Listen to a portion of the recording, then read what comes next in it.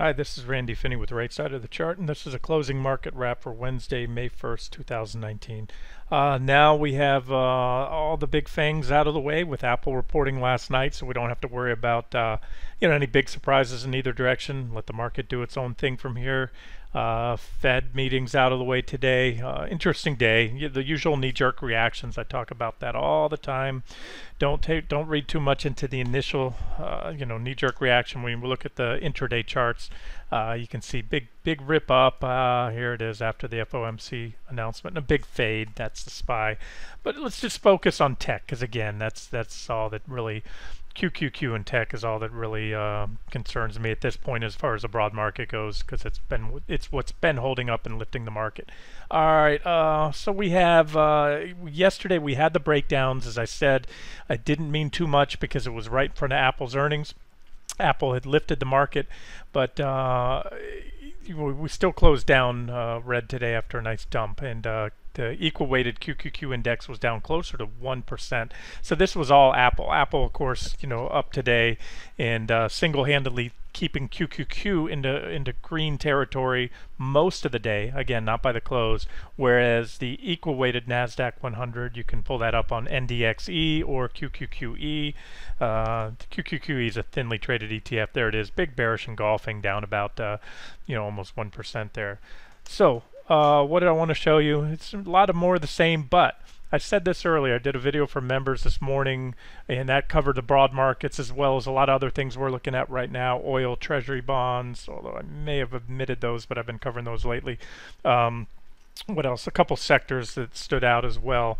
And what I said is, you have to, although you couldn't jump on that breakdown yesterday, or at least put too much stock into it because it happened right before Apple reported. It is a breakdown, and we did close. You had a red close there, is what I said. And of course, we back tested today. In fact, it was a perfect back test on the 60-minute charts here. Let me pull that up for you guys. Here's the futures. And I said this in the trading room a couple times today. I posted this chart. I think I even covered it in the video yesterday. Posted it this morning.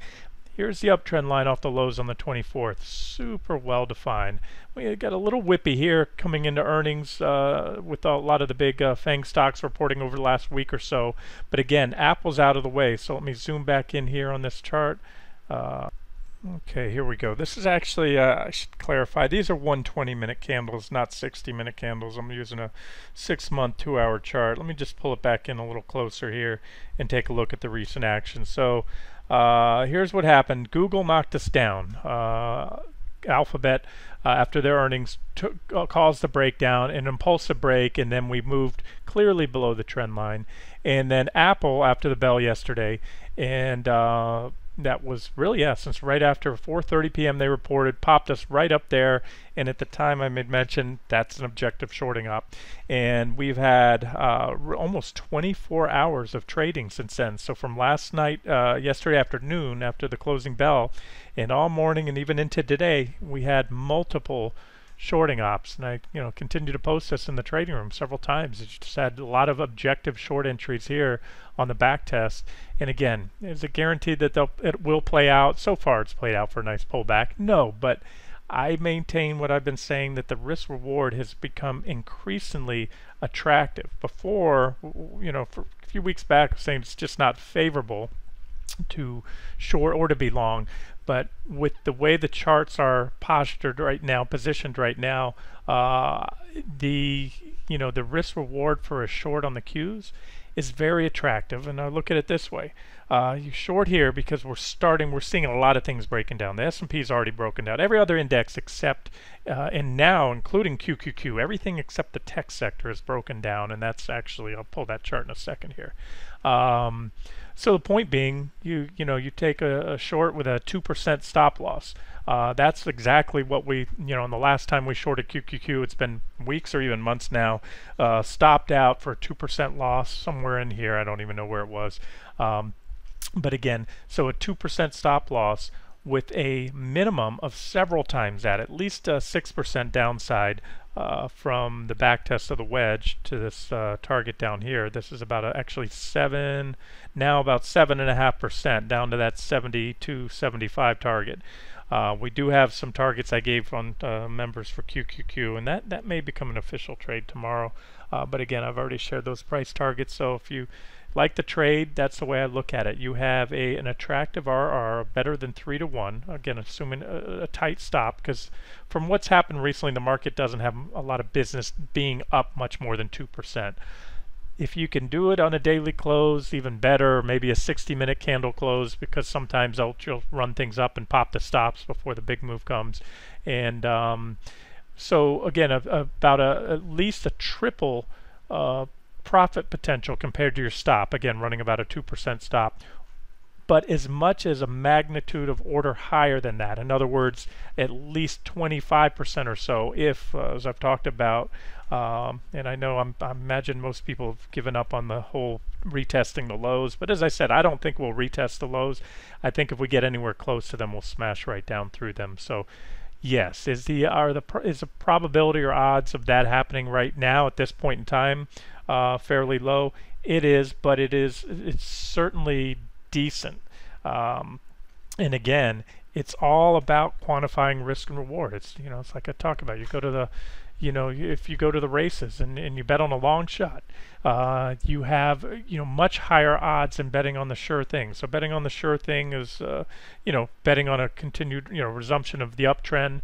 Maybe that works. I'm seeing sell signals here, but to risk 2% to make 25% or more, that to me is it's very attractive, even if the probability of success on that trade is not very high, if that makes sense to you. So that kind of counters out the anytime I analyze a trade, I look at not only the risk reward ratio but also the probability of it playing out. And typically the trades with the lower RRs, for example, if you just want to short QQQ for a pullback trade, then you go, for example, here's a couple of levels. These aren't the official targets that I've provided to members. That's on that 60-minute chart I posted. And I might move these lines around. Charts are dynamic. These are just rough levels that I'm looking at here. So, pullback trade, like I said, if you're bullish, nothing to be too excited about today. We just saw an intraday reversal. If you're bullish, you can look for pullbacks to any or both of these targets here. And I think, what did I say from today's highs? Let's see if that aligns with the other target I had. Yeah, it does. A little over 7%. So let's just say, keep this simple because I'm probably confusing the heck out of everybody here. This would be my correction zone. This would be my bullish scenario, if you will, right now, if that makes any sense to you on the market, that we correct to one or both of these levels here, and then the market blasts off to new highs. That's my bullish scenario. It is not my preferred scenario, but I'll take the charts as they come and see how things play out. My bearish scenario would have us, still going down to take out the lows, and I color coded the levels here. This is right now. Let's just say if we are going to new highs in 2019, if this market is going to take out these highs and go much beyond, this would be my maximum pullback target for swing target here, about 166.50 or so. I've had this level here for a while. And then these are my color-coded, warning levels here. Yellow means not so good for the market if it breaks, much below 160, 160.10. Orange is even a higher level of caution if that breaks, and red is where I think the floodgates open, and that's where I think I probably differ from most people. And again, it's way down there. Let's see if we even get this first, because the way the market's been going, we haven't even had a 7% pullback yet. So first things first, and we'll just see how it goes from there. But just keep in mind that's what I'll be looking at if and when we get there. And if this level goes, I think it'll just waterfall down on through this low, where I'm sure a lot of people will probably be stepping in to buy a retest of that low if we get there. Okay, let's talk tech. Like I say, tech is the market. Tech is what's lifted this market. Tech is the heaviest component of the S&P 500 by far, even a much larger component of the Nasdaq 100. So like I say, until tech breaks, the market's not going to break, and here we are. It's starting to crack. This isn't a solid sell signal. I often talk about an impulsive break and/or a solid daily close below a trend line. We certainly closed below it today. In fact, we closed below it or right on it yesterday. And we popped back above it intraday, but failed to hold. Put in a pretty impulsive red candle. In fact, we may have, we probably now engulfed 1, 2, 3, 4. These previous 5 candles, 5 candles at least. A bearish engulfing, you just have to have the body of the current candle engulf the body of the previous. It doesn't matter about the wicks and candles, the wicks and tails. So there it is. So there's a bearish engulfing candle stick, and that's a pretty ominous thing when it comes after, especially after a very extended uptrend and run there. So we might have missed that one, but close enough. So you can see we've wiped out about the last week or so trading in XLK today, but not by a lot. We need to take out those candles with conviction. So here's what I say: when you have a bearish engulfing, is it a sell signal itself? No, because sometimes they'll come during an uptrend, and then you have a green candle the next day and the uptrend resumes. So what I like to look for is confirmation via an additional red candles. And I like to say, it's a little bit of slang, but the redder the better. Nothing would be better than a gap down, obviously, tomorrow, and then to stay below that candle. But again, it's what I'm looking for in the coming days, and those red candles would also take us clearly below that trend line in XLK, just as it gave us a major sell signal in the market back here in October, right off the highs back then, as was highlighted at the time, and that triggered that big drop there. So that's what I'm looking for, and we'll just do a quick dig into the top components, something I mentioned in the trading room today. What I have is a list of the components of XLK on another monitor here, and I'll go through these in order of market cap. Microsoft is the biggest one, and remember, Alphabet is no longer a tech stock, at least not in this. It's not in the sector. It's not in XLK. I'm sorry, Alphabet is not. So that's why the tech sector didn't get dragged down when Alphabet got smacked down on earnings the other night. But what I pointed out, actually, when it was starting to happen, I said Microsoft was dipping its toes into the gap. What I'm referring to is here's Microsoft's earnings-induced gap from the other day, and you can see right here. Here's our island cluster right here of candle. We still have an island. This isn't an island. We didn't gap down, so we don't have that island cluster top yet. But what we do have is a stock, the world's largest company. It just hit the $1 trillion club the other day. It's been leapfrogging between Amazon and Apple on that exclusive club. But we entered the gap. And in trading, once gaps are entered, they're often backfilled. So that's something to watch right now. Microsoft is still comfortably above its trend line off the lows, one of the better looking stocks. But this is also a bearish engulfing candlestick that's just wiped out every other candle from the gap up. So the previous 4 candles wiped out today. The bodies have been engulfed by this candle, or very close to it. If you want to split it, I'll have to see. That body might have been a little bit higher. But again, sometimes you take this, just kind of the essence of the pattern. So for all intents and purposes, that's a pretty bearish candle. And whether you want to say it engulfed the body or not, it doesn't matter, because we closed below the value of these candles. So what does that mean? This is how technical analysis works. It means every single person, institution, computer that bought Microsoft after earnings, after they blew it away, that bought from here to here, they've been wiped out today. I mean, of course, I'm not talking about the people, the HFT, high frequency trading machines, that flipped it, anybody that's flipped a trade. But you got to think of it this way: as far as investors go, if you bought it here the day they beat earnings, where would you have taken profits? It never went up above that level. So you can see we hit a high that day right here. We never even eclipsed that high. So it only stands to reason that any investors or institutions that bought the stock anytime after they gapped up after earnings, they're underwater now. That's how, and that's really the essence of how technical analysis works. That's what, why we look at things like bearish engulfing candlesticks, island cluster tops, and breaks of support and resistance, for that matter, in its most simple form. So there's logic behind why and how technical analysis works. It's not just witchcraft or it's all just randomly drawing trend lines and other things like that. Okay, and just looking at the other, again, I'm not going to go through them all, and we'll wrap the video up here, but looking at some of the other top components, the XLK, Apple is still in that category, in that ETF. Put in a doji candlestick today, big gap up, and they faded a good bit, but not all of. It's still closed up a respectable 5%, and it's above its primary trend line now. As I mentioned in the video I did for subscribers today, if Apple holds up here and the market continues up, I may revise this trend line to come in something like this, capture those lows, play around with it a little bit.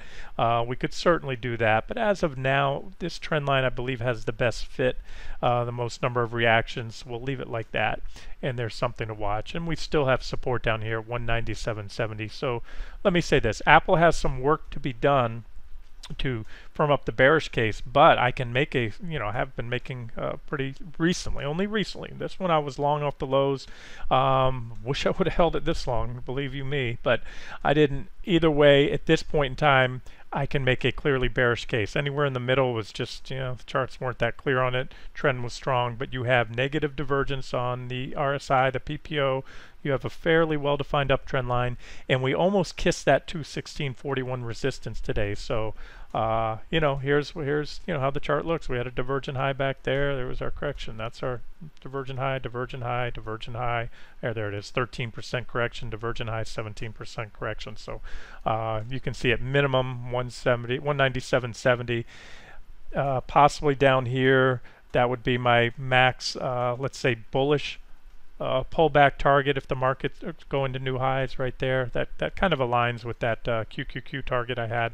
And then here's my caution zones right there, where a yellow breaks not good, orange breaks even worse, and if the red level breaks, just probably time to see a little waterfall type sell-off down that'll undercut the lows from 2018. And I could go on in here, but actually I'm going to stop because I like a lot of these components in XLK.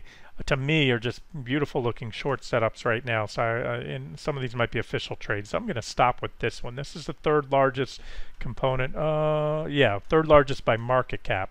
And just try to put it in perspective, Microsoft and Apple are about $1 trillion companies. Those are the two largest. Just went over. Visa is the third largest component by market cap in XLK in the tech sector, and it comes in at $329 billion. 1/3 of the market cap of those two. So and then it goes down from there pretty quickly too. So it's not going to have nearly as big of an impact, but I'm just seeing across the board in XLK, and this is a point I was wanted to shift over to here. Lots of bearish developments today. Still a little bit of work to be done. For example, there's a bearish engulfing in Visa as well.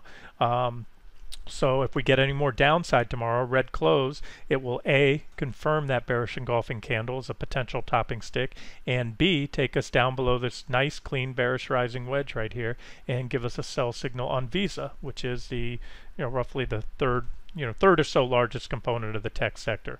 So we'll end it there. You can see what happened the last time Visa put in a divergent high back here. Had a pretty nice correction. And again, I always say this, the divergence is not at all a buy or a sell signal. It's merely an indication of a trend reversal. The sell signals come on breaks of well-defined trend lines or other kind of chart patterns like you had here and like we're waiting for right here. So that's that. Somebody asked me today in the trading room, is it go time? I said I think so. Members of the site, I have a ever-growing watch list and may put out some trade ideas either in the morning. I'd like to see how the market opens, but anything big, and again, especially how it closes tomorrow, we may have some pretty decent sell signals. But like I said, we're very, very close, but not there yet. But I think the charts are so indicative of a correction right now that I still think the risk reward is at least favorable for, if nothing else, a starter position, fractional position, half a position with relatively tight stops, and then you can always add to those positions if you get the confirmation via those additional sell signals tomorrow or any day in the coming week or so here. We'll wrap it up here. This has been Randy Finney with Right Side of the Chart. Hope you enjoyed it.